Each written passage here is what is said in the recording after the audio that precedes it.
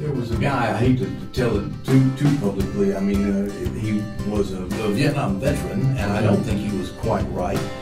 And he's a Steve Gardner, I use a common name.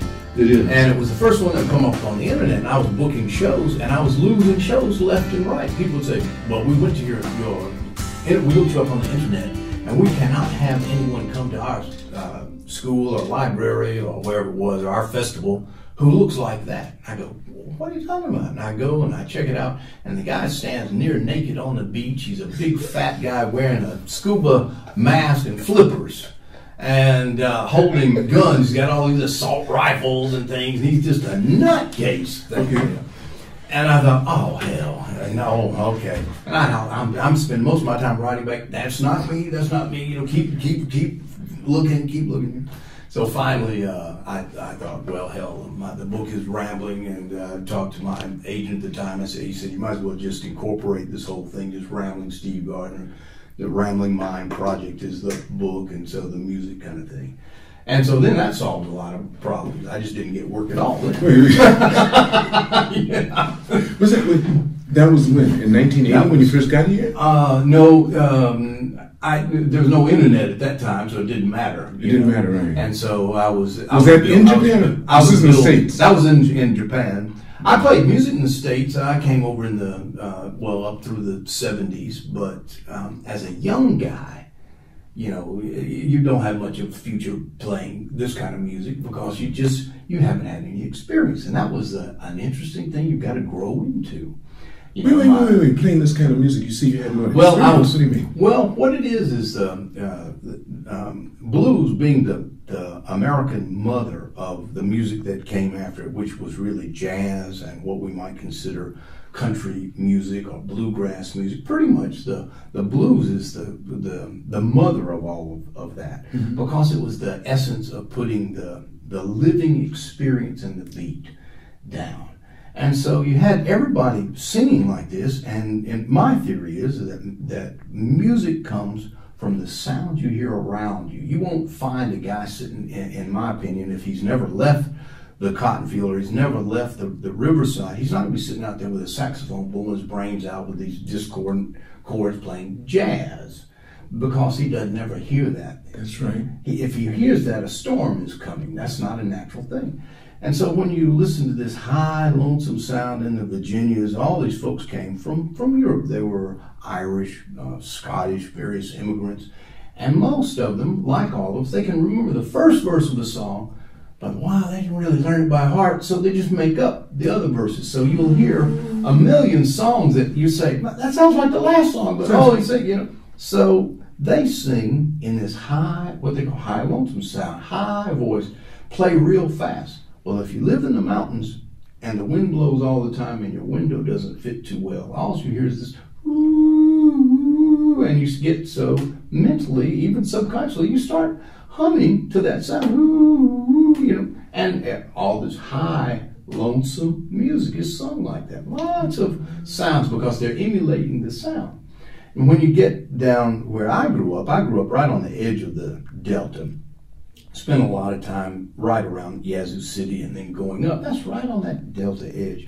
And so as it flattens out, you know, you end up making long, low sounds to be able to hit your neighbor or be able to talk. Oh, hey, Billy boy, are you there? Are you there? Are you there? Right? And then they'll be able to hear it and they can call back. But they'll never hear if you go, hey, hey. No, that's all lost. Never go. And so the distance between houses, I mean, in those days, even my dad growing up, he lived up in the actual Delta. He grew up in Sunflower, Mississippi, near Sunflower, Mississippi, on the Sunflower River. And as he's going, the fastest they could travel was to walk. And therefore, all your music had a walk, and they knew that when you got there, you're going to have to go to work. So they didn't walk fast, right. you know. and so as they're walking, so a lot of the songs, even the little diddly songs that they make up about what they didn't want to do, still had all that beat in him. When he would kind of break out, when we'd go fishing, he'd break out into a funny song. It'd always have a weird beat for me because I didn't grow up in that flat land. That was my young area. I grew up kind of in Southwest. So your father sang too? He sang a little bit, and he played rhythm on what had been, he learned on bones, right. you know, kind of the same as the Irish and Scottish right, played right, bones. Right. He played table knives. And, but isn't that's very Irish too? I guess it is. It's they do that, stuff. spoons and things, and the French, Cajun people play spoons. You know, you'll go to a little session down on the kind of the prairie, kind of below Shreveport. You know that over there. That's where my father's from, Shreveport. Okay, so he's kind of prairie. But before we go any further, let me welcome you and thank you for being a part of this. Oh, Lance, thank you very much. Thank you. We've known each other of each other for as long as you've been here. Wow. You came here in 1980. I've known you. Right, and you have family from all over. Well, they're all usually working for the tax people now. I got big fans in the tax department. But let's get right back to the bones. So they play the bones and stuff. So tell me, because I went to an Irish pub once, and they had spoons. And they had two spoons together. They were doing that and the elbow and stuff. And the woman came to me and she said, "You're obviously not Irish." And I said, actually, my great-great-grandmother was German-Irish. Wow, that's great. And I said, "But you're right, I'm not fully Irish." Well, they have a little bit of a different rhythm. You know, I mean, basically, even the string band my dad, Big Steve, played in, it was for dancing. And as the times grew and in my opinion, as transportation became available and became faster, dancing became faster. Well, you know, in the old days, the transportation was slow, and so the waltz was your only opportunity to meet your future ex-husband and wife. So you waltz around and then you two-step, and that was an easy reach kind of thing. And there are a lot of little fiddle two-steps as well. People played fiddle music. It had the biggest voice.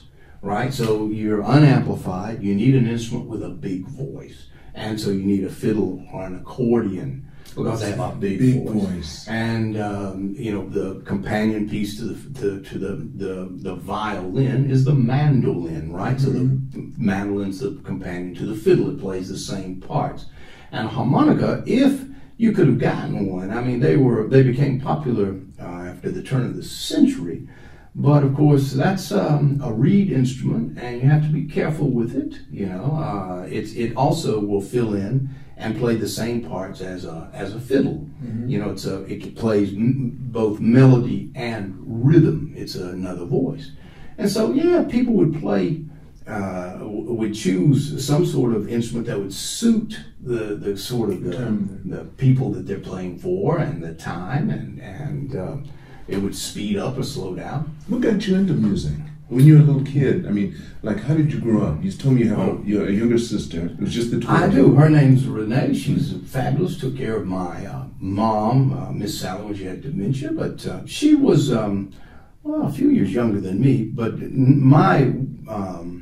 I was just a little bit ahead, so I could hang out with Big Steve and these guys, and my dad and my kind of adopted uncle, and they played for these square dance parties. That's when you first. And so that was in the 1950s, and so in that sense, that was what was going on. I mean, you've got everything's cracked open just a little bit. They're remembering the music they learned in the 40s, right? I mean, basically, we're all a little bit behind, and the music that we really remember, if you grew up in that kind of environment, is I call it grandmother music. Okay. So your mother's going to teach you a song, not that she knew, she learned it from her mother or her grandmother. And so it's all grandmother music. That's right. And so we would sit around with an old 78 record player, and my grandmother had a collection of red records, and they were, you'd get them by the month, and they would be cowboy songs, or they would be hillbilly songs, Blue Tail Fly or whatever was going on, and we'd sing along, or we wouldn't sing along. But as soon as we got up stomping and dancing, my grandmother would run us out of the house with a broom. Really? Because it bounced the needle on That's top right, of the record. sure did. That's right. With the wooden floors and everything. That's run us out of the house. That was only reason. Nice. It wasn't any religious reasons. No. It was just because it messed up the records. Messed up the records. But they would dance. My grandmother danced. This is a time where, maybe you grew up, did your folks dance? They did. They did. A little bit. My father did a little bit. They may or may not even go out. My dad used to come home when my mom and dad were really getting along pretty good when we were still young. I mean, relationships like they are. But he'd come home and they'd turn the radio up loud on the whatever the music, the country station.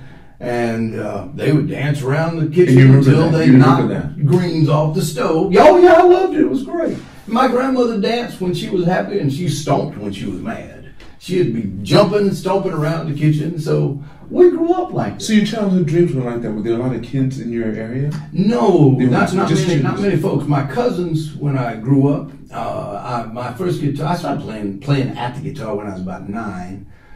You remember that? Was it because of your father? Or my cousin, my uncle played guitar, and he's what we call a guitar whooper. Okay. And so basically he just takes a big thick pick and whacks that guitar no matter what. That's like that guitar's been bad. He's a guitar whooper, so it's no finesse to it. Just whooping that guitar. Boom, boom, boom. And that never moved me too much. But did he have any chords? Was there any chords? Oh, he played chords to it, but he could just whoop the daylights out of it. Boom, boom, And he would, when folks would, people would be bad to drink, and they would have a good guitar, and they'd break the neck off. He'd buy it from them for a little bit, go out to his shop, glue the neck back on, whoop that guitar till the neck came off again. So he was a. But you didn't like that. That wasn't your kind of music. It didn't move me too much. That just didn't grab me. So what was the moment for you when you did? Well, I mean, I was certainly trying to whoop the guitar, but I was left-handed, and I'd take the strings off my cousin's guitar until he'd catch me, and then he would whoop me. And I would have to whoop the guitar. Maybe you took the strings off the guitar. I don't understand. Well, see, if you're right-handed, because from the thickest to the that's right. So I first started out trying to play right-handed. That didn't work for me at all. I'm just too left-handed. And so then I played the guitar upside down. Started learning to play the guitar upside down. But your thumb has to do all the work of your fingers. Because the thin strings, and the thick ones on the bottom. So these fingers get lazy. And there are some guitar players who can sure play like that. Elizabeth Cotton played with just these two fingers, and she played the guitar upside down. Of course, she was left-handed too. She was left-handed, and so she could play that thing. Played a lot, Freight Train, and all those famous, songs. Albert King, he's no relation to BB, although sometimes if it looked like you were going to pick up a girl, they might say so. But anyway, he played upside down. So you know all the left-handed players. Well, Jimi Hendrix was left-handed. Left-handed player. Look at this. So I never thought of that. That's right. It's left-handed. But a lot of my friends who play music just say you just a left-handed guitar. But your parents, nobody tried to force you to become right. Because during our age, our generation, people tried to make you become right-handed. My elementary school teachers spent a lot of time whooping on me, with a insistent Did attitude. you become right-handed?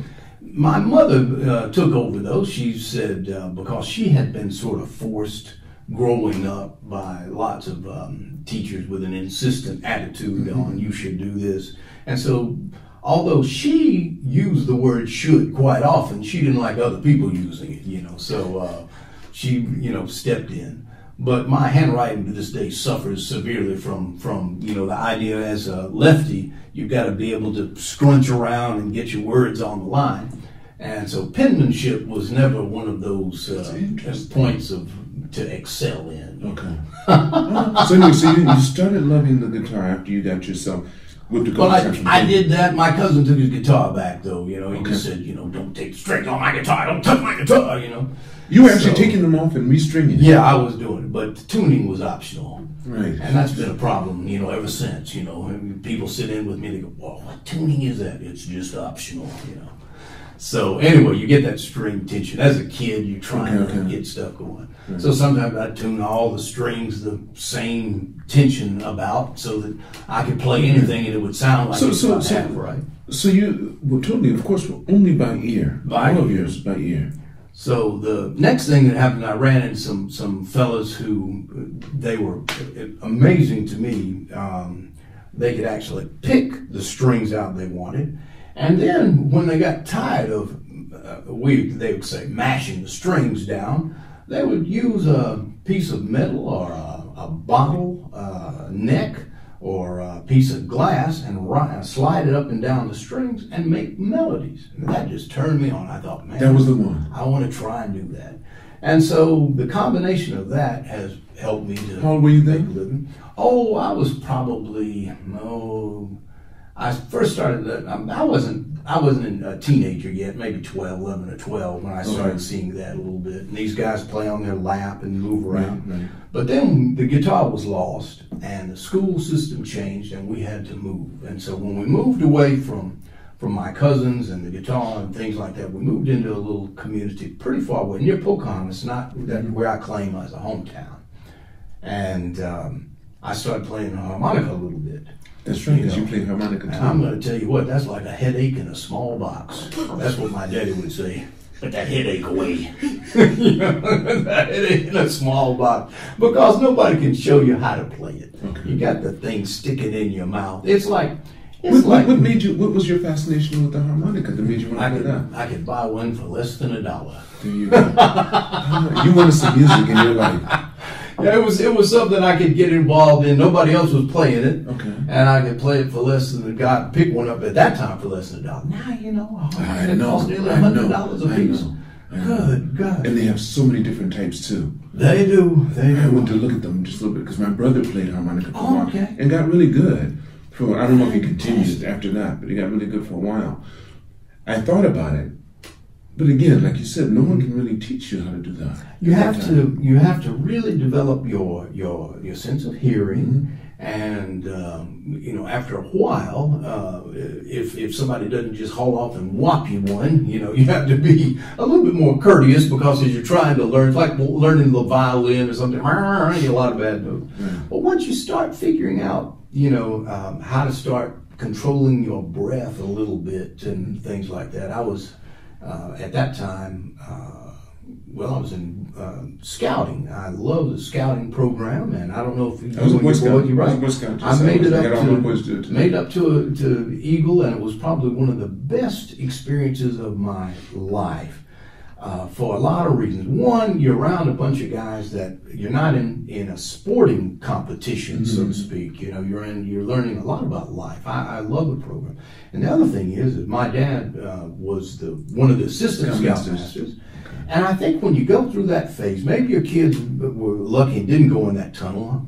As teenagers, you go into this tunnel and oh my, you know, everything's better than what I have, you know. Some guy's going to be better than my dad's not cool, this guy. But my goodness, you get out in the middle of the wilderness someplace and every guy there is worshiping your dad. Man, Mr. Steve, he can do this.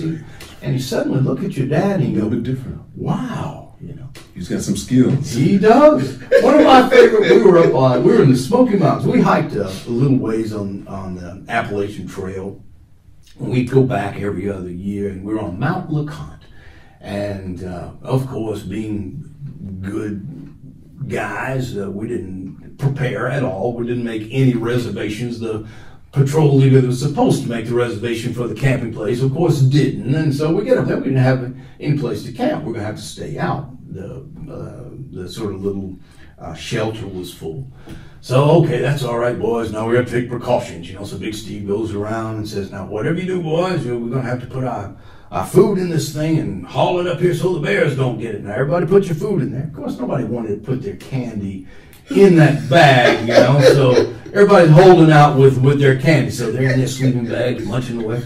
Well, about midnight or so, the fire burned down. We had sung. We had made all the noise we could. Hit cans trying to scare the bears away. They're just over there laughing at us. They've seen it all. Man, as soon as we were in, first thing they did was one of the young guys was eating a candy bar, and before he could get a bite, the bear had knocked that candy bar out of his hand. Luckily, it wasn't they were black bears, right. and it wasn't ferocious. They were hungry, but they were not angry. Right. Oh man, scared him to death. He's up jumping. Mr. Steve, it's a bass bear. So we all get up and we all run over to see him, and of course that was their diversion. They looked like circus bears, one on top of the other. They pulled our packs down and gotten away with every bit of our food, which all they need to do is just get the one big pack. That's right. Oh, what are we gonna do, Mr. Steve? Big Steve had this big stick, and he turns around, and a big old sow, big mama bear, had a big jar of peanut butter stuck in her mouth. She couldn't get it open. At that time, it was a glass jar. Right. Why we had a glass jar, I don't know. But anyway, she couldn't get it out. And he whacked her on the rear end, and that big jar of peanut butter goes shooting out across, and we were all like a bunch of football players. I've got it. We're running, trying to catch that jar of peanut butter because we thought we were going to die. We spent the morning with nothing to eat. And somebody caught it. Maybe I don't know who, Randy Green and Steve. Anyway, someone caught the peanut butter. That's all we had. We lived to tell the story. Attacked by bears, everything. That's interesting. So how old were you around then? Oh, probably about 13 or 14. That sounds like a lot of fun. Well, for us the story gets bigger. That's right. Of course it does. Of course it does. There's still part of. I mean, there's a lot of truth in that story. There were. It's one of those stories that at the time it was fun to experience, but as you look back in your life, you realize, wow, I'm glad I experienced that. Had a good experience not only with your dad, saving us, and we survived on peanut butter, but you have a hard time, and you're able to maybe help some young kid along who, the battery on his phone ran out. You go, let me tell you about the time I just survived on peanut butter.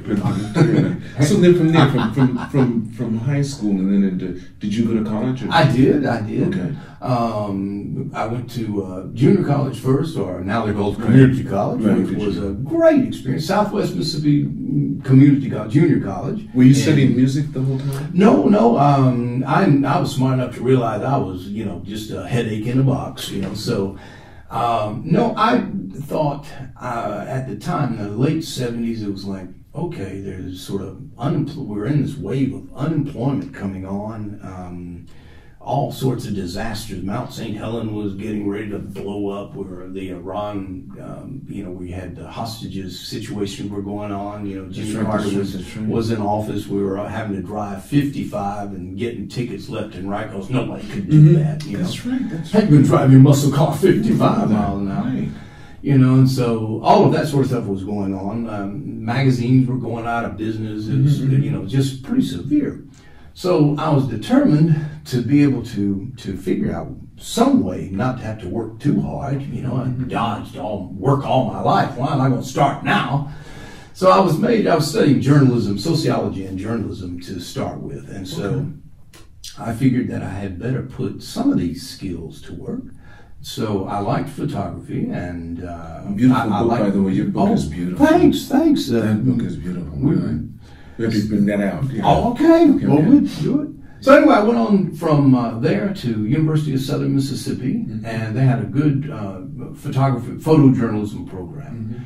And so what I liked about it was that you're able to tell stories in some sort of visual manner. And maybe you did the same. I grew up in a storytelling. Right. No, I listened to all of your songs that you have on your page. I listened to every single one, and was thinking about how fantastic a storyteller you are. And I haven't listened to music in a long time because the new music, I don't know what they're talking about. Ah, right. Yours has a tell, and you can tell what you're talking about. Each time, whatever the situation is, you can tell. Well, thanks. And I looked at your photography too, and it's the same thing. You look at the picture, and it makes you want to know the story.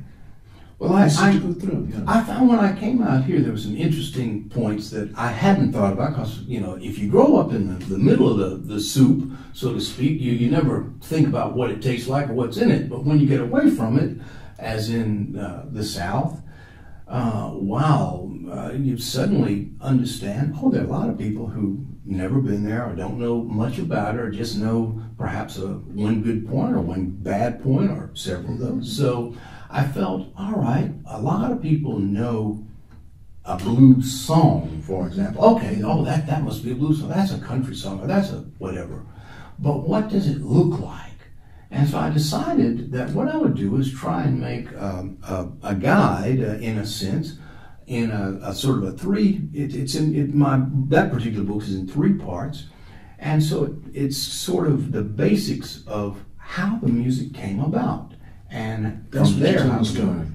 So the first part is about some very good friends of mine, Willie and Annie Trotter. They lived in Maxie, Mississippi, and they were an original 40-acre and a mule land grant couple. They actually got their 40 acres and a mule? Yes, they were just they were diehard Roosevelt fans. They were great. They were really good friends. And this is in Mississippi? That was in Mississippi. Okay. And I met them in college and when I was in university. And what was really good about it, I was revisiting some old scouting memories. We used to go down in canoes, a place called Black Creek. And we would float down that creek, and it was just a fun adventure, you know, just camping out, whatever. And they lived not far from Black Creek. And I was going down, I decided to go and visit because I was looking for something to photograph, you know, an assignment. And I saw a fellow and an old fellow and a woman, and they were cutting sugar cane, and they were working on a cane mill to squeeze that cane and make sorghum.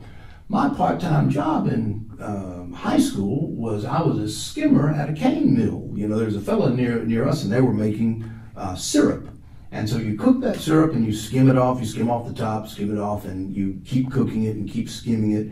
And then after X amount of time, when the official taster decides, then you bottle it up or can it up. And that was what I did. So I knew about that, and I stopped to see if they needed some help. They looked, oh, well, I realized, man, he's stronger than I am. He was working that mule and getting going. But we just laughed, and he said, you know about this? I said, yeah. So they were making a jack-o'-lantern for their granddaughter. And I can tell you the story. He said to his wife, why are we making scary things when we already got plenty of scary things out here already? And he was collecting the pumpkin seeds for his chickens. That's exactly the picture. I know that picture's going up. That was beautiful. I saw that and I thought, wow, that's so neat. You know? And so that was the thing. And I thought it was very appropriate for today, isn't it? You know, we spend a lot of time on the scariness without thinking about, I mean, there's always been scary stuff, but let's work around it, you know. We know it's over there, so let's don't go over there right this minute. Let's see how we can. Anyway, but that meant a lot. He told me so many. They were just great. And they always had music. Now Willie didn't play. Right. So when you went to college, you already played. I played. You'd been playing. Had you belonged to a band or something? No, you know, I'd been kicked out of several, but I never really belonged. You know, harmonica play is always the first fire. You were playing harmonica. You weren't playing guitar. Not at that time. I could play the guitar a little bit, but it was worse than the harmonica, so I had to choose between. And this is your junior college. In junior college, you already played. You were pretty handy with the harmonica already. I was all right. I could drive a crowd out of a big room quick, you know. So harmonica players right there, always the last higher than the first five. Right. Okay. So then after that, then you got into photojournalism. And then where did that lead you? It led me into working for a state newspaper, the Jackson Daily News. So I was recruited out of college. I had done a couple of things when I was covering some pretty hard stories at the time. There was a big shooting in Tupelo, Mississippi, where Elvis Presley was born, and it was an interesting area. There had been a policeman who shot a black woman. He had gone on his own to sort of, as I understand, to stake out some businesses downtown. Someone had been breaking in, and they had gotten a lot of complaints. And so he decided he was going to catch them. And so this person came out. They're wearing a huge overcoat and had a hat down.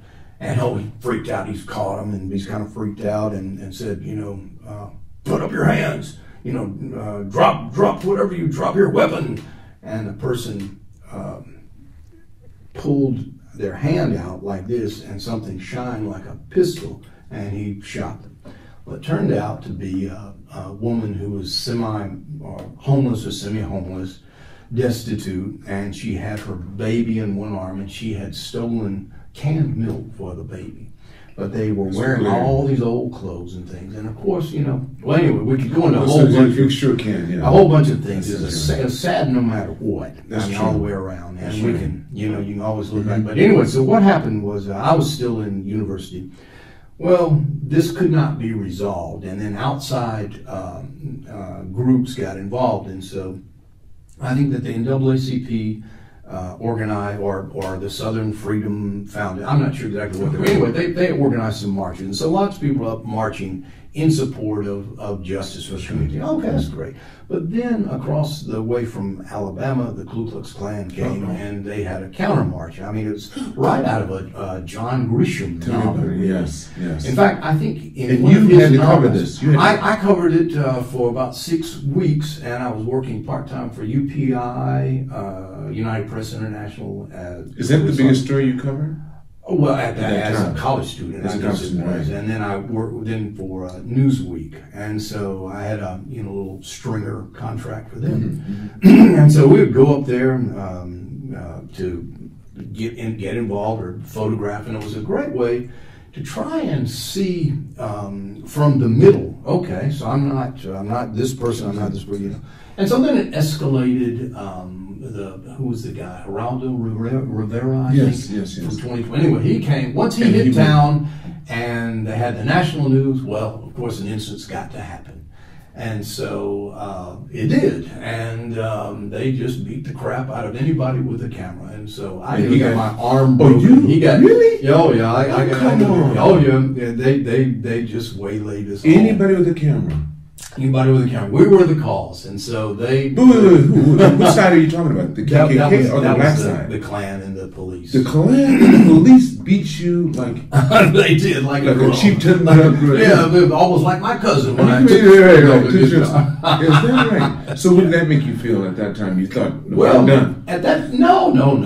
That's just a challenge. Of what we ended up doing is we had to pick up and see if we had any gear that would work. They had smashed in the top of my camera, but with a little finesse, I could get it back out. They didn't break the prism, and it had a lens hood on it, so it broke that off a little bit. And there are pictures in there from that, and so other friends around there were mostly going for the TV guys. And so if you could just get down, you know, and as a kid, adrenaline, you know, get you going. So a couple of big whacks, but definitely, you know what, that stick, you know, that will break you. Oh man. So anyway, that night they were having a big rally, and so we said, well, let's just go, you know. And so there were a lot of guns there. Sometimes we could shoot, sometimes we couldn't. But the fire department was coming, and so we got a pretty, I suppose, rare photograph, because the man who was in charge, I think they call him the Imperial Wizard, he was up from Denham Springs, Louisiana. And so to prevent the fire department keep from having a fight with the fire department coming to put out the fire of the cross that was burning. That's what they were coming to do. It was a big thing. He's pushing it down, and I had one of the photographs when he's actually pushing the cross over. You can see it in the book. I'll show it later. And so that ran pretty good. That gave me an idea that, okay, so if you keep with it, you might be able to get something. It had good play in magazines and newspapers around. And so I used that, and it was part of the portfolio that helped me get my first job. And of course, being young and idealistic, I had a little play, so I know what's going on. I didn't know the first thing about what was going on, still don't really. But joining the newspaper, I thought, okay, these guys want to tell the story, right? They want to tell, what's going on there. We're going to cover the community. No, they want to sell advertising. And if there's any space, we'll put what's going on in the community. Okay. Oh man, that frustrated you to know. Oh man, that was hard for me. I couldn't get with it. How long were you with them then? About less than 2 years. I just knew that they kept on knocking you down every time you had a story that was worth something. They said it was that, and it was a corporate sort of they were grooming that newspaper to be sold. Okay, the USA Today chain was going to buy that, and so I couldn't see that as a kid. I wanted to tell these stories. So occasionally, I had, the photo etchers were pretty good. I was covering, at that time, some of the guys in motorcycle clubs, and I would go with them, for a Thanksgiving dinner. So what's Thanksgiving like in a big motorcycle club? Oh, it was great, man. I saw splendid lessons in leadership. How do you take a bunch of renegade rogue guys and get them together to sit down, and most of them wouldn't sit down, but they were drinking beer and eating turkey. Right. And what do you do? And so they had the big deal after shooting lots of guns and things was they had a big thing about as big as this big table that they had plowed up and filled up with water and mud. It was a big mud hole, big enough to hold about 10 guys. And so then they stretched the big rope and they'd have a tug of war. And so that was the thing. Of course, if you lose, you got to go. And the leader, the guy that was the leader, I won't call his name out because I don't know if he's running from the law right now or not, but he was a very interesting man. First thing he did was to show, in leadership that we all learn, is that you cannot expect others to do things you wouldn't do. And as he's sitting there yelling at both sides about stuff, saying what's going to happen, he jumps right down in the middle of the mud. He's the first one. Right in the middle of it. He's just yelling and screaming, mud's up to here. And then he says, okay, somebody help me out. Now somebody's coming to follow me. And wow, you wouldn't believe, man, of course everybody almost wanted to lose. They're like a bunch of big kids. That's right. When I showed up the night before, the big do on that, I came in and had parked my little car, and somehow or another, I don't know, had gotten up on a stump or something. Anyway, there was no way I could move out of there. I couldn't see it in the dark. We're out in the woods thing. But I had a bunch of harmonicas with me, and the guys just didn't know. And they had an old guitar about halfway in tune, and the guy started playing. I said, man, why don't I sit in with you? This is the bikers. Mm-hmm. Okay. So they were having a big campfire. My goodness, we didn't sing Kumbaya, but we had got all these guys about 300 pounds with guns and knives, and they're all having a great time. Pretty soon, I'm not one of them, but I'm not one of them. I got you. And were these only guys? Were there any women? No, they had all their. They had the girls too. They had the girls too. Okay. Families. Some of them had families. I got you. Okay. But it was a great day. They were having Thanksgiving. They were a good time. I got you. And so it was like, all right. And then when I got ready to go, they said, man, do you really have to go? I said, yeah, I got to go, but you got to help me get my car off. They just picked the car up and set it out in the driveway. Thank you, fellas. Y'all come back. So I had gotten to know them because I gave them a fair shake. They were doing a big rally about, what did they call it? Against helmet laws. I think. Right. And so, helmets, right. So the deal is just choice. It's if it had been gloves, it had been against gloves. Any kind of rule. And so I had given them a pretty square shake because I had been assigned to the story and photographed and for it and interviewed them. And I like bikes. I ride bikes as well. At that time I was riding. I ride on a Harley, and so I could understand it, But they got to be pretty good friends. And then some of them, a number of years later, after I came to Japan, I came back, and one of the fellows was getting married. He was actually he's going to get married before he goes off to the penitentiary. But anyway, we're having a big wedding ceremony, Crazy things like that. So when you left once you left from the newspaper, once you left there, did you? I came to Japan. I had worked with a very good friend of mine. He died a few years ago, Charlie Cole. Charlie Cole was known for winning the main award for the Tiananmen Square Tank Man picture. The guy he took that picture. He took that picture. He took the main one. Okay. Several people have a shot of the tank. And they also have the video of it. Or the camera shot of it. That's right. They've got the whole thing where he comes in and he moves. But the still picture that ran around the world that won all the awards was his, Charlie Cole. And he and I were friends. We met in college. He was at the University of Texas, Denton. And his dad was in the Air Force in Yokota Base. And he was a chaplain. And his name was Newton Cole, Colonel Cole, or Lieutenant Colonel. What year? In 1980? Then in 1980. I probably saw him or knew him. Because I got out in 76, but I stayed close to you. Close by.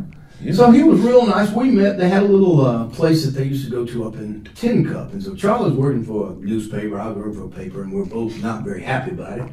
And we came up there, and his dad said, well, you boys ought to just come out and see the world. And so we decided to do it. And being, youth, as they say, is wasted on the young. And I have to say, all my youth was certainly wasted. Smart things, didn't happen. So I said, Charlie, let's go, let's do it. Yeah, okay, we'll get ready. So I meet up with Charlie, and we get the tickets and everything. I said, you let your dad know, didn't you? Oh yeah, I mailed a letter yesterday. Oh man! So Dad didn't have a clue. Yeah, you look up "dummy" in the dictionary. There are our pictures right there. Wow. We're traveling across the and Dad the didn't water. Have a clue. Didn't have a clue. We got a book on Hong Kong. Did he have any other siblings? Did Charlie have any other siblings? He did. He was the middle child. He had an older brother that had been in the Air Force and was out, and he had a younger sister who was. And she was still staying in Japan. She was in Japan with her parents. Okay. So what happened when you guys got here? Well, we didn't really know what to do. Somebody said, y'all need to take this bus and go to this place. So we took the bus to TCAD, and wow, we're in Tokyo. Okay, you better call your dad and come get us. Okay, Dad, can you come get us? What? You're where? So anyway, he drove for hours trying to figure out. He had never driven into Tokyo. Mm-hmm. But he was kind enough. Who, the father? The father. He never drove. He had driven around the base, but no reason to come to Tokyo. As for TCAD, how you find it. Had you ever been outside of Mississippi before that? I had been I had been around the states a good bit, and but Alabama, to Georgia. All through those southern states. I worked in North Carolina several summers, and we had gone, but I'd never been. Is that the furthest? Had you been to New York? I've been to New York when I was working in North Carolina. Okay. So you decided to go up. I had been to Colorado, Florida, and that's all that vacation in that whole area, but not a whole lot. And Colorado was the furthest you went west. We had been at that time Colorado was the furthest you went. So then, so only having gone to Colorado and then doing all of these coasts, you flew to Japan. So you're like get the dictionary out. Dummies. Other side of the planet. So then you came here, and then what kept you here? What made you decide? Did you ever leave at that time? I kept a base here the whole time. Charlie was able to get a contract with Newsweek before the 88 Olympics in Korea, I think, in Seoul. And so he went over to Seoul, and that was going to be a jump-off point. And so he had a good contract for them. Both of us sort of made our mark here in a sense from 80 to about 84. You're trying to figure out how to work here. I think really, we're having at that time we have exhibitions to get work. So we had a sponsorship with Nikon camera, and which meant service. You guys were working as a team. We worked as a team. We worked separately. We did a lot of work as a team in the sense that I was really my specialty is usually with people, and he was with kind of the mechanics of things. So at that time, the military was the story in the Pacific Rim.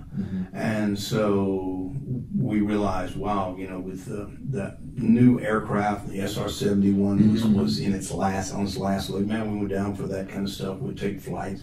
And by his dad being in the Air Force, he knew how to talk that Air Force talk, At that time, the gunny sergeant, when we first came here, was a guy named Bob Green. I don't know if you know him. He's a Marine. That was at the old Sano Hotel that was now torn down in Colorado.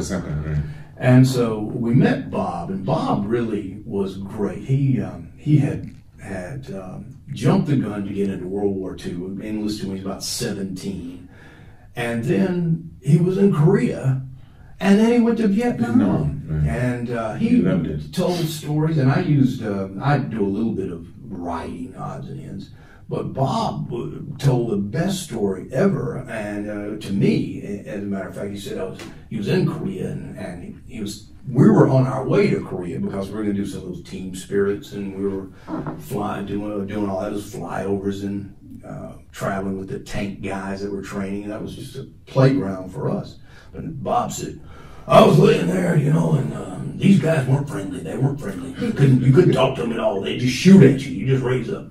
And he said, I'd take my hat and I'd stick it up there and they'd shoot at it, And I wasn't paying attention and somebody shot me. And I go, oh man, I'm dead. And I grab my arm, I grab my stomach, I'm dead. And my friend said, what's wrong with you, Bob? He says, I'm dead. Stop talking to me. I'm dead. And, well, they got tired of hearing me say I'm dead because I wouldn't die. And I got to feeling around, had all my clothes, and there was the bullet. It hit something. Yeah, it didn't have enough powder in it. It was a long shot, and it had gone through all of his clothes, and it just wrapped up. Oh, wow. He said, after that, they gave me so much of a hard time, I wish I would have been dead. That was my great story. I thought, wow, I've got to use that in a story somewhere, writing or whatever. But anyway, we had a chance to do that. We were up there my lot of good friends with Brad Martin, and I got in a huge automobile accident coming back from the 38th parallel. We're in one of those little kimchi cabs, little small cabs, and it was overloaded, and it was snowing. We'd been up there. We were photographing the security details, and he was doing some info. And we're coming around a curve, and that thing just flipped over. And it knocked Brad out. And Brad is a big guy. He's about 6'4" and weighs, 600 pounds probably. He's got a pound for every inch. And I couldn't get him out, and the taxi driver couldn't get him out, and the taxi driver's yelling the car's going to explode. But the car was just slowly, I was worried because the car was slowly just scooting, just slipping down the mountainside of the road where we were turning over. Right. So we finally got our stuff out. We got Brad out, and he was really dazed. And the driver's yelling, what am I going to do? What am I going to do? And Brad was yelling back at him in mixed Korean.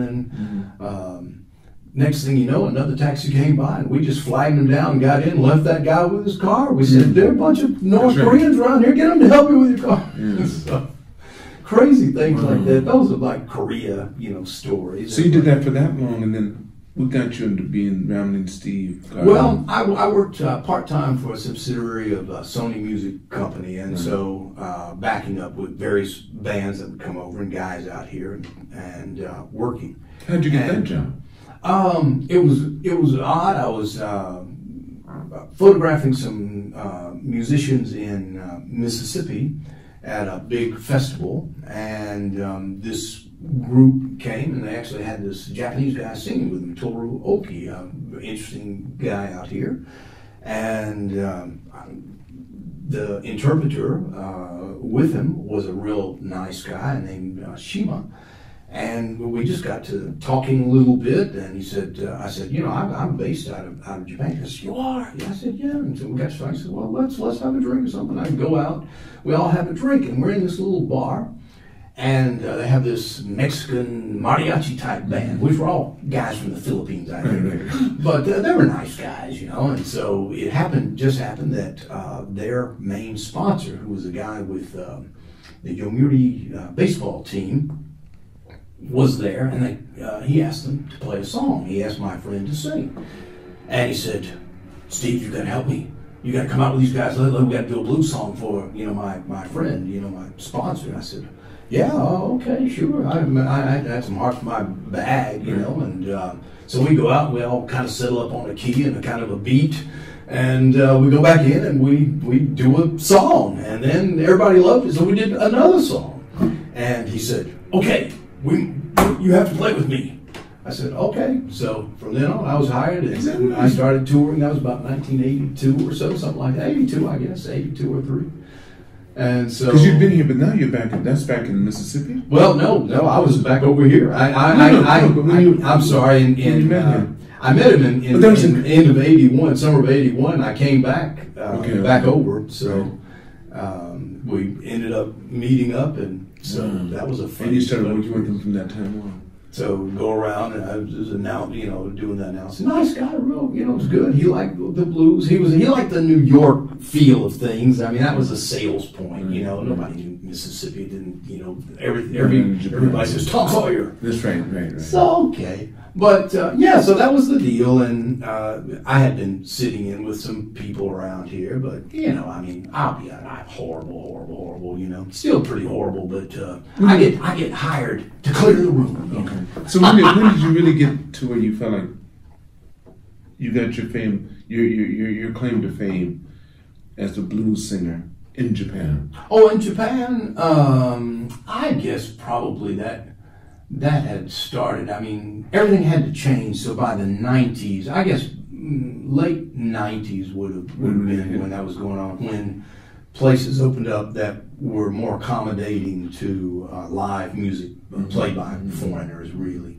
Until that time, we had to play on the circuit, and the circuit that I was on was a pretty controlled circuit. We were playing like a Yokohama Stadium or those kind of big shows, which is real set, or a dinner show. Hotel dinner shows where you made your money. You go down to Kyushu and you play a hotel.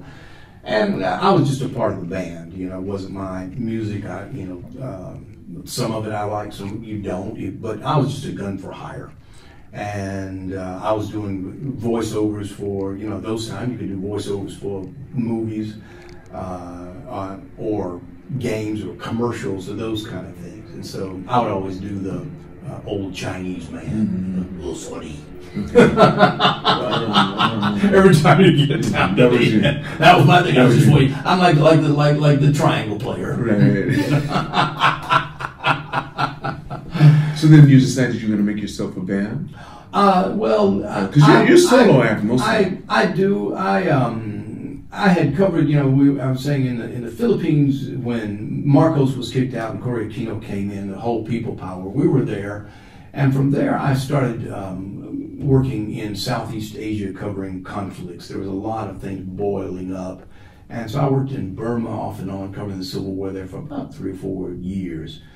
And again, music saved me more times than I like to admit, in times when we were just probably going to get shot. Things just turned in such a way that, you could play. The thing that happened, I wear a hat all the time. I mean, we have that follicle impairment, but I caught shrapnel in the top of the head across here. And so where was this? That was in Burma. The last time, what had happened, I had been covering several of the minority areas, and not just me alone, but I had a contract to do that.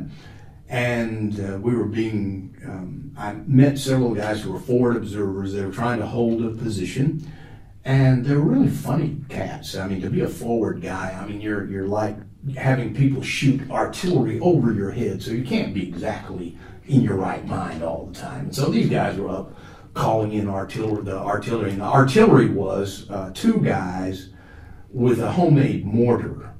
That was the artillery. And that's so unpredictable. It's like shooting skyrockets for Roman candles, I mean, really a Roman candle is more accurate than their mortar fire. Okay. And so these guys would be just high as a kite, and it's noisy, and so they didn't have anything for their ears, so they take cigarettes and stick in their ears, and so the cigarette filters would kind of protect your ears. So you're in the middle of this thing. It's like being in a weird movie. So you got guys with guns, some with lit cigarettes. They're smoking, and they stick the cigarette in their ear. It's on fire, as they're shooting mortar rounds, trying to make sure they've got enough explosive packed to it to propel it over the mountain where the guy's calling it. Sometimes they don't get there, and the poor guys, you almost hit me, you're trying to kill me, like this.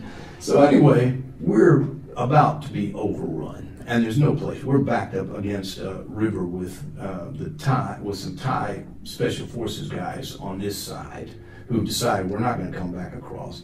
And the Burmese military are about to just take over, and that was just going to be it.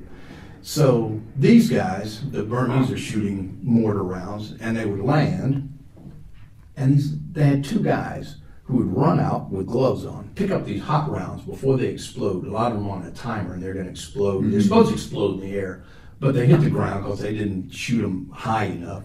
So you can hear them tick, and you're just hoping you're counting off enough. So they grab these hot rounds, rearm them, and try and shoot them back before they explode. I mean, you know, what kind of nutcases? So who are you working for? At that time, I was working for a magazine called Views, Kodansha Publishing Company, and then part of it ran in Time. I had a little stringer contract with Time magazine then.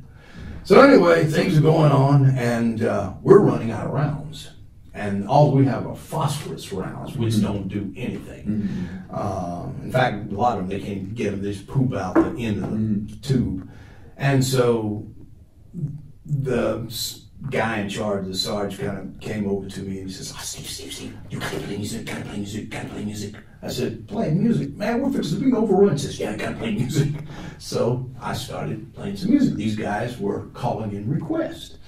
So the one guy on the highest point, he loved country music. Voice of America, VOA, played lots of old country music. It was like being back in the late 50s or 60s to hear their playlist. A lot of Hank Williams, a lot of various things. And so he wanted to hear a Hank Williams song, or another guy wanted to hear Stand By Your Man, and all this. I said, I tell you what, fellas, how about You Are My Sunshine? And so I started playing, oh, I like that song, and they all start singing along, You Are My Sunshine. And goodness gracious, the guy that could speak English on the other side, he started talking. They were breaking in on the radio channel and saying, okay, we have a request. And the guy says, give me that walkie-talkie. He says, you dog, we don't want any requests from you. We're going to kill you. He goes, if you don't let him play, we will kill you. Okay, play. So I sat there playing. Over a speaker system? No, it's over a walkie-talkie. You know those big old walkie-talkies? Oh, that you see that? They're breaking on the channel. It's called an open channel, long antenna. So I'm sitting there, the guy's holding the walkie-talkie. I'm playing, and what everybody was doing, they were breaking the camp down, and they were trying to slip down the river.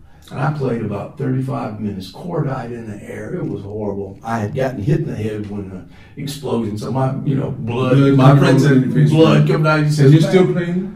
I was playing. I had to play. Even while so the blood coming out. At the time you're all keyed up. You don't right. You're still right. And so so anyway, we're playing, and these guys are slipping on down. They had some bamboo rafts, and they're moving out. And so when they'd all been able to go, and the forward guys were able to get down, we were the last ones to leave. And so we pulled on out, went down about 3, 4, 5 miles to an encampment that was in the bend of the river, off away from everything, where it's kind of a neutral area. There's there's a field hospital there. And so we stayed at the field hospital for a couple of days when it came safe to exfiltrate back across the border. I had crossed that border so many times. The very first time I crossed, my guide, who was, I should have known better, but he got arrested right off the bat. And so I asked this was in about 86 or so, 86, early 86.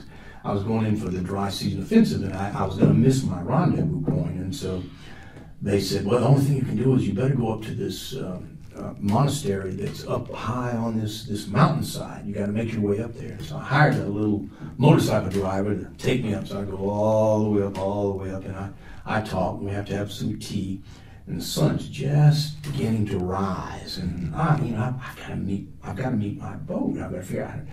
And it's kind of driving me nuts. And the guy's saying, oh, just a moment, one moment. He's a young guy, one moment. And I look out, there are all these, I guess they're called MIZ, I'm not sure anyway, they're women, kind of nuns, who take care of this area. They live in this monastery, and they've been a suite, and they're all there with their brooms. Must have been about 35 of them. Older females, and so he has this record player hanging up underneath this big speaker, and so he turns it on, and of course, on top of the big monastery, these big giant speakers that blast out into the whole valley. And I'm thinking, wow, I wonder if it's going to be a speech or maybe some sort of nice temple music, kind of thing. And so it goes, it's feeding back a little bit, and he kind of adjusts it and gets it going. And there's a record on there, and so he looks down at it, and he sits it down, and you just hear the warp sound. And it's like really amplified, and it's coming out. The sun's rising, these women are waiting. Can you imagine what the song was? It was the Bee Gees, Staying Alive. Staying Alive. Oh my gosh, that was just too much. I thought, where's Francis Ford Coppola? This is too much. This is Apocalypse Now, It sure is. But it was great. I mean, the guy was very kind to me. After that, we talked for a little while. He knew who I was meeting, and we were able to get a message and delay by a day so that we could arrange. And it was okay. That was a story that was already sold. I was doing a thing on their training, what they trained with, and the fact that they ran their training program like the British style military training back when Burma was pre-war colony, and they had all of these old beat up weapons that they trained with and that kind of thing. But they also had music, so you had a time for everything. You had the training time or whatever, and the music time, and everybody had to do something. You had to sing a song, you had to play, and you might have to play along. I could never quite catch their tuning, I mean, it's a little bit of a different thing. And again, it gets, tuning or sound gets back to the cadence of the language, And also the environment you grew up in. Like you said, the river and the wind and everything. So, what do you have for the future? What do you have planned from this time on? We're trying to make it through this thing and be like Willie, not make any more scary stuff, I don't know. Things have changed. Now, I grew up playing music that was somewhat danceable for people who did dance and we had a chance to say that, did you hear that on the radio? Or are you waiting for things? Well, we don't really have that. I mean, I don't want to go all negative about that because the time has changed. That's a different thing. But what I'm trying to do is to bring in younger folks who may be interested in what I'm doing. I do workshops. I'm going to be doing a workshop at this coming week for a bunch of young guys who are on fast track to Harvard and MIT and this kind of thing. It's a place, Kaisei Academy. These are Japanese. They're all Japanese, but they are, wow, their English is great and their knowledge is good. They're hungry for stuff. But one of the things they don't usually have is a sense of timing and rhythm, because they study a lot and they do a lot of things, but musical timing. Now they have the top juggling team in all of Japan. They win all the awards in that. And back when Mrs. Kennedy was the ambassador, I was lucky enough to have the opportunity to produce the show to welcome her. And so their security was so tight, they wouldn't let me go in to supervise the young guys. And so I decided to let the young guys go at it. So they came to me and they go, "Oh, Mr. Steve," I hired a bunch of guys to juggle. They said, "Oh, Mr. Steve, we're going to do magic too." I said, "That's great. We're going to use fire." "Oh, that's going to be wonderful." Well, in the rider from the Department of State was absolutely no fire, no flying objects, no surprises, no noises. How did it go? It was great. They didn't know what was going to go on, and it was already done before they could do anything. But they rushed them on out of the room. They go, "Oh, it was so much fun, Mr. Steve." So I said, "Hey, good for you." didn't get a chance to see it. I didn't get, well, I produced, I knew what they were going to do, but I couldn't see Mrs. Kennedy. She was sort of a...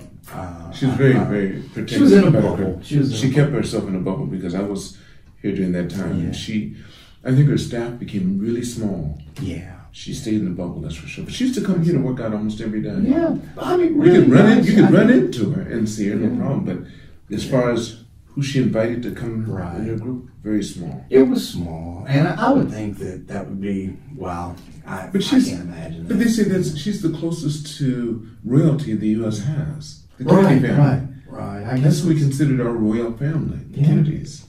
So and how unfortunate to get to that elevated area. So that's right. But anyway, on things, I look at that as like, okay, maybe our mission is to try and be our best self on our worst day. And we know we've had some bad days, but I suppose we haven't faced our worst day. Mm-hmm. What I think about this time, changing gears a little bit about what we see, is that this idea with COVID has caused us to face our own, shall we say, depression, our own 1929 crash, our 1930s survival. And I hope that the answer out of it is not going to be a world war.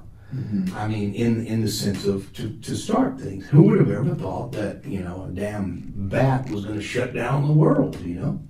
I can imagine my old blues friends who I would go and see. Jack Owens, for one, who we would sit out and on his porch and play. He was a friend of Skip James, who was brought forward in the revival, and a lot of his songs were covered by European bands and whatnot. But anyway, I can imagine Jack as he's sitting out there with his pistol, who would say, you'd say, Jack, can you imagine that a bat has flown out of China and wrecked the whole world? And Jack's answer would be, well, why didn't you just shoot it?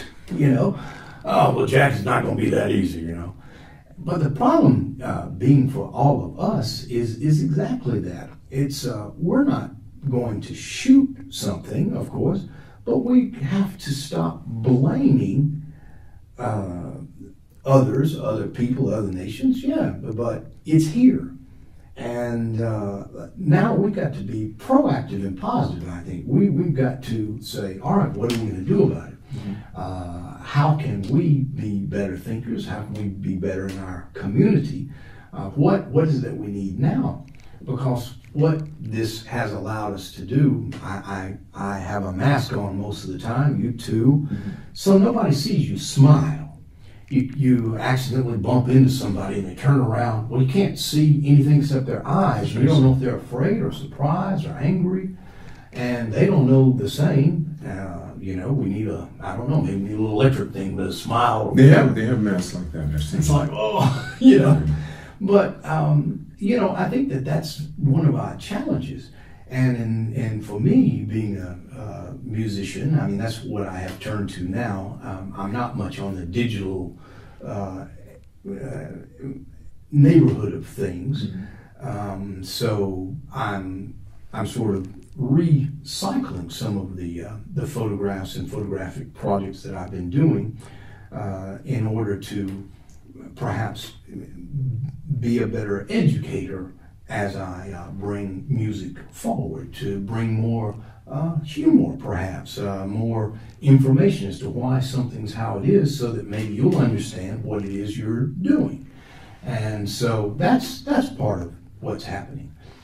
The final point, depending on how this goes, the American Chamber of Commerce, Japan, is going to have an online auction, and so I have a few of my books that I'm going to put into that.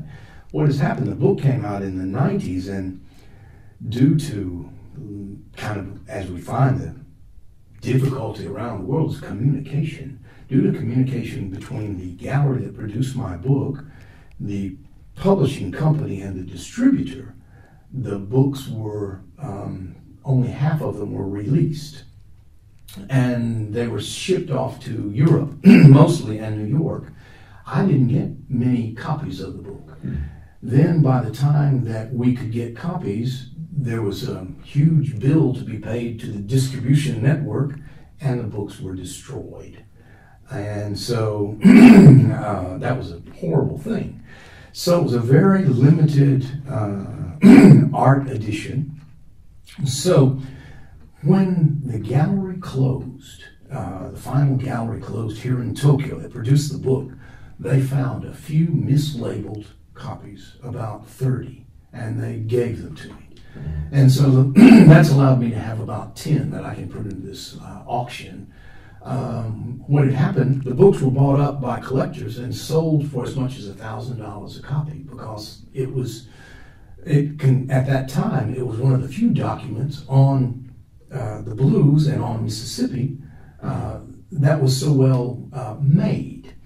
Not because I did it, but because it was well printed. It was a hardback, and they're not available. So we'll see what happens. Do you have any ending comments? Okay. Yeah. Well, first off, Lance, thank you so very much for making and taking time, for me. I hope I didn't leave you like the Southern preacher. My goodness, his man was in the hospital, and he went to see him, and he had tubes coming out of every place, all over his body. And the preacher came up to him and he said, "Oh, brother, I'm going to have to pray for you." And before the fellow could say anything, because he had tubes and everything, the preacher knelt down and started praying for the man. And goodness gracious, he started hitting the preacher on the head and the side and pointing to a pad and a pen. So the preacher handed him the pad and the pen, and he quickly wrote something, and the poor brother died. A few days later, they're having the funeral for him, and the preacher said, we're sad to lose our friend in the community, but I have his last words right here. I hadn't even read them yet, and he gets his words. That says, "Brother preacher, please stand up. You're kneeling on my air hose." So I hope I haven't been kneeling on the air hose too long. No. Steve, thank you so much. Thank you so very much. Thank you so much. Anytime. Thank you. I want to thank all of you for watching this podcast. Make sure you press like, subscribe, and never forget, it's all unknown. Continue to reach for the stars, and you're too blessed to be stressed.